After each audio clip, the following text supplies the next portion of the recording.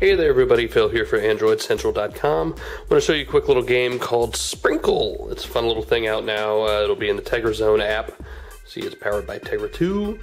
And here it is. So it's a weird little game. The premise is pretty simple. So you've got this hose and a fire truck, and you've got to put out fires, and you can tilt and adjust the stream here.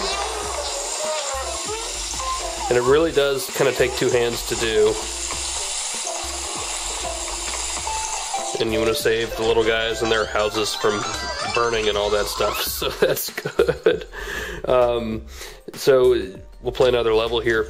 You kind of do have to take into account the terrain and what's going on, and these big giant flaming balls. So we'll shoot up here, put out that fire. Come take care of this one. You do have a limit of how much water you have, so keep an eye on that. And that becomes more of a thing on further levels. So let's do one more. Are we out? Oh, we haven't put the fire out all the way. So you gotta keep an eye on that. Alright, now the fire's out. Alright, one more. This does get a little tougher as you go on.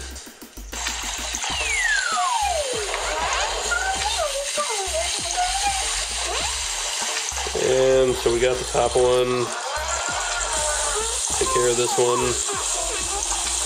You'll see we're filling up that little space there. Let's put out some fire here. And everybody's happy. So that is a really quick look. The graphics are really good. The sound is really good. Something to keep an eye on is the motion of the water. So again, Tegra 2, you're talking graphics. And look at the water and the way the water just sprays around everything. Just the motion is really good. The graphics are really good. It's really smooth. And surprisingly, it's pretty addictive. I'm going to play one more level real quick because I can. Here we have a little button we have to push. And we'll use the boulder to do so. And again, just watch the water, watch the fluidity of it. And that's the way it should be for something like this, right? So let's come up here and put out this fire.